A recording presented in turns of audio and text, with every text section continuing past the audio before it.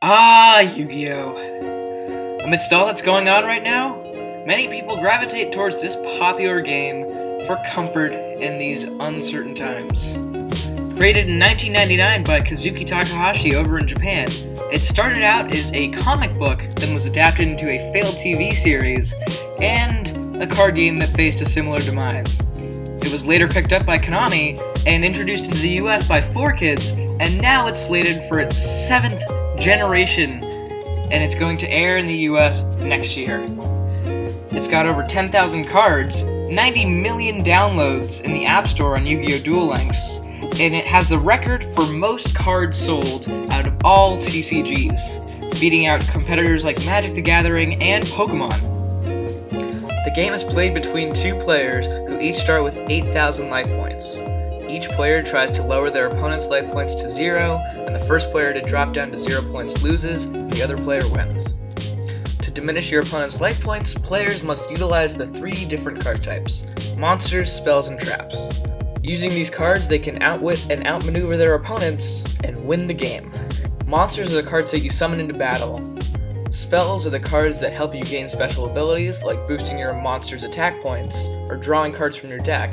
And trap cards are an interruption to your opponent, like preventing them from using spell cards, or destroying all monsters on the field. Monsters are going to be the things that you're using to beat into your opponent with. These cards have attack and defense values, and you can use them to either block your opponent's attacks or create your own. When damage is inflicted to your opponent, it's subtracted from their life total of 8,000. The first player to reach 0 loses, and the other one wins. Exodia, obliterate!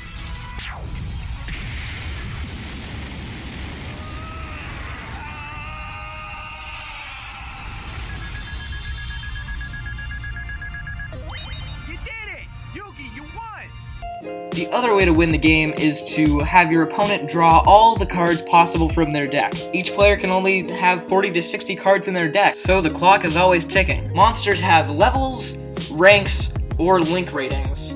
They all mean different things, but what you need to know is, depending on how high or low their link rating, level, or rank is how many cards you have to use to get them on the field. For example, a level 4 or lower monster doesn't require any cards to normal summon them, but something like a level 7 monster will require 2 tributed monsters off the field to bring it out. Powerful cards like the Blue Eyes White Dragon are harder to bring out than something like Moki Moki. As said before, monsters are going to be used for attacking, but some of them can also have pretty useful effects.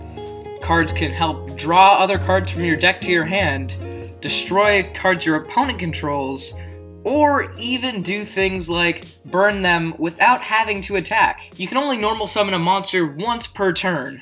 That includes tribute summoning and normal setting. But you can special summon cards as many times as you want in your turn, unless restricted for some reason. Combo decks are pretty popular in the game of Yu-Gi-Oh! Being able to special summon multiple times and build an impressive board that can stop your opponent is definitely a strategy to be reckoned with. There's also the popular decks that enjoy slowing your opponent down with powerful trap cards. With all 3 card types in mind, decks have 3 different options to pick from. Combo, which takes advantage of using monsters and spells most often to set up powerful turn 1 boards and make sure that your opponent has a hard time getting through your defenses. Control decks, which usually play a myriad of traps, monsters, and spells to reach a common goal. Decks like True Draco, Guru Control, and Mystic Mind Stun are all popular examples of this. These decks are going to be making sure that your opponent has a hard time getting through your defenses, but you're not going through full hard combos.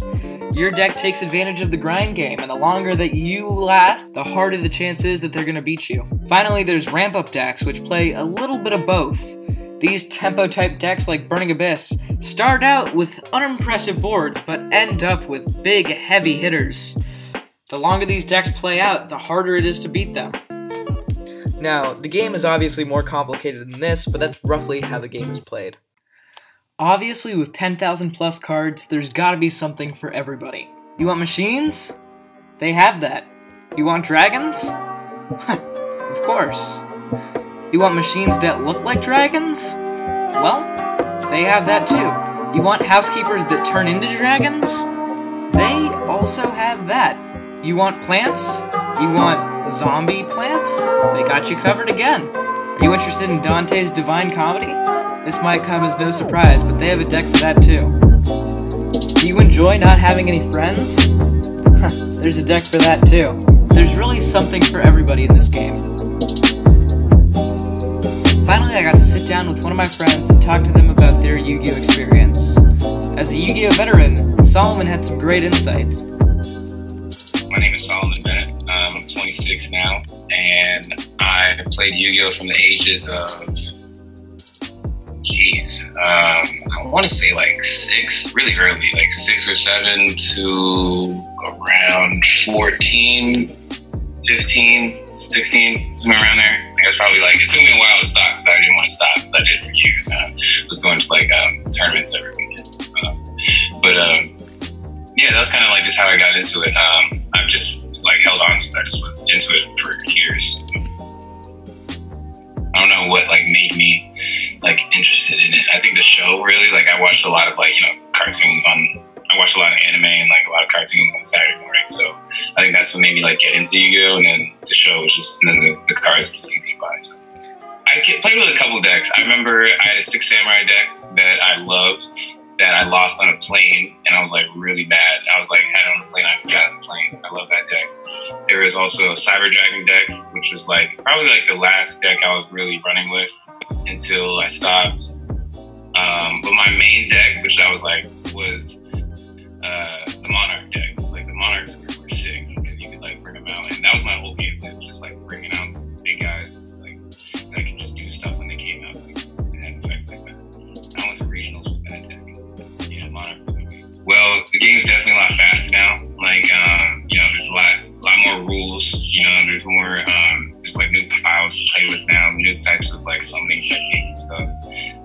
Also, people are like playing not even in person a lot anymore. Like, I remember that at Duel Links, Yu-Gi-Oh! Duel Links.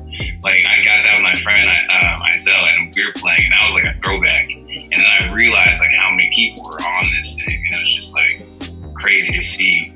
And there's this, so it was interesting. And I remember seeing some videos about like, because I remember in the show they had like the dual discs, you know, like you could like play your cards on there, and it would like you know, you play the cards and they would come out in real life.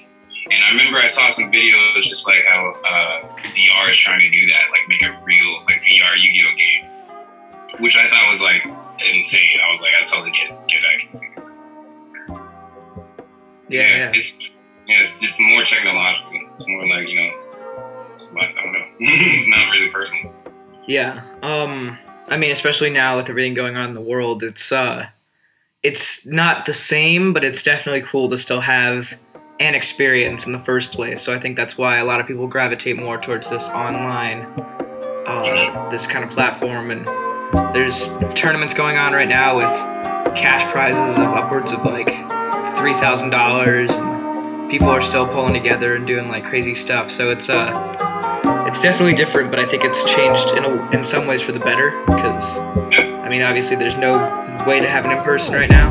But yeah, was there anything besides the show? How'd you get your information? How'd you learn about cards and decks, and how'd you get better at the game, because there wasn't an online platform? Like yeah, like going off like the price again. Like I remember when Crash Card Virus was like $300 or something. And that was the moment I knew I'd stop. Like that was the moment I knew like this is going like something more. Like I'm not like buying some crap like this. But I don't know. Like it was. I read Shonen Jump a lot because I was a big anime and manga guy, you know, kid, and still am. And so that like kind of gave me a big clue into like, you know, what cards are coming out, like, you know, like what's going on in the manga and in the show. And as far as like any new information, it was really just like magazines or like the store, you know, like the collectibles and like the trading card store guy that would like tell you, yeah, we're gonna have a new box set come out next week, you know, and like people like you know, save up their money and like spend like $160 or so, I think that's the price, on like a box. And yeah, so it was just, and I was also going every Saturday. It was just like my thing, and so like I was kind of like just in that world, and so like you know, just having those are my friends, you know, like those are my only friends group. I didn't have any friends at school, so I got to trading card events. Would you recommend Yu-Gi-Oh to someone my age or even someone a little older than I am? Oh yeah. Why would you recommend it?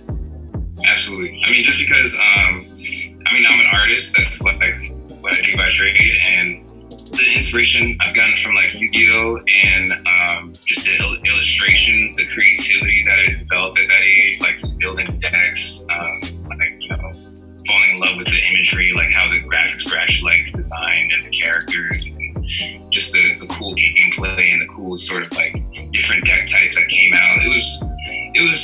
It meant the world to me as a kid, like just to be like have that little creative outlet that was just like mine. I didn't have to compete.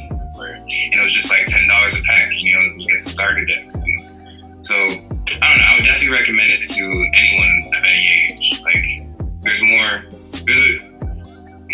lot to find in that game. There's a lot of fun, and you can definitely, even for someone older. I also got to get an interview with one of my Yu-Gi-Oh heroes, Winter Killz, a YouTuber with 17,000 subscribers. Needless to say, I was pretty excited. Alright, my name is Winter Killz, I go by on YouTube, but my actual name is Mike. I make YouTube videos about Yu-Gi-Oh! I have been for probably almost 6 years now, over 6 years as of February. Started out as just something I did on my own for fun, and I still do it for fun now. But for a little while, I had the YouTube channel. I didn't know what to do with it, and then one day I made a deck profile, and it was really, really bad. I don't think it's on my channel anymore because of how bad it was. I took it down a couple years ago, but consistently just kept posting whatever decks I could come up with, like in deck profile formats, just going off of like how other people at the time were doing it. And it just grew from there. I started filming other types of videos that other people were interested in, like live duels. I think one of the earliest live duels I did was like back in June of 2014, and it was not the best, but just working with what I had, and eventually it was just like snowballing. Years of just putting out videos, and it's grown to where it is now with over 17,000 subscribers. Started from just an old iPod camera or whatever in my kitchen, filming some really bad decks, and it's grown to where it is now over these years, and it's really exciting to see where it is, and it's still really, really fun. Very glad I get to do something like this. So yeah, obviously Yu-Gi-Oh has been a pretty big part of your life. Have you made it into a job or something that's more sustainable than just putting the money out there?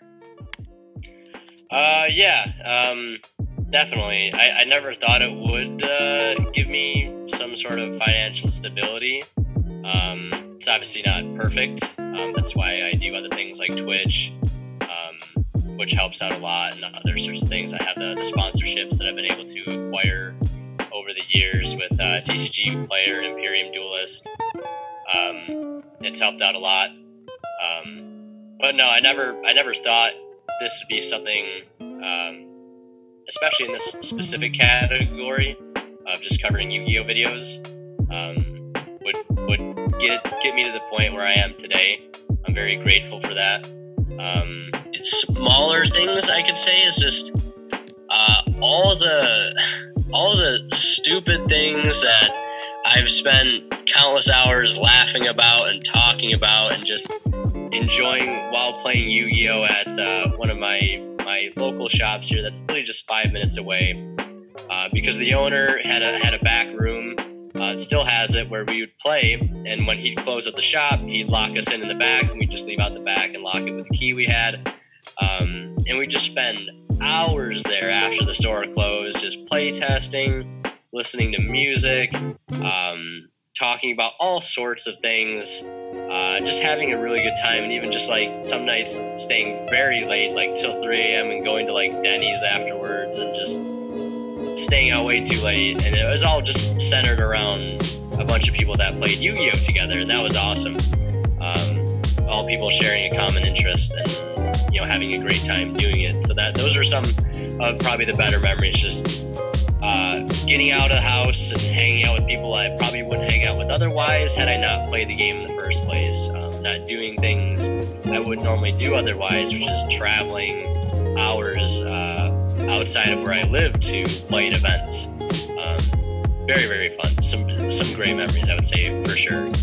100%. There's been some bad, certainly, but a lot of good memories for sure.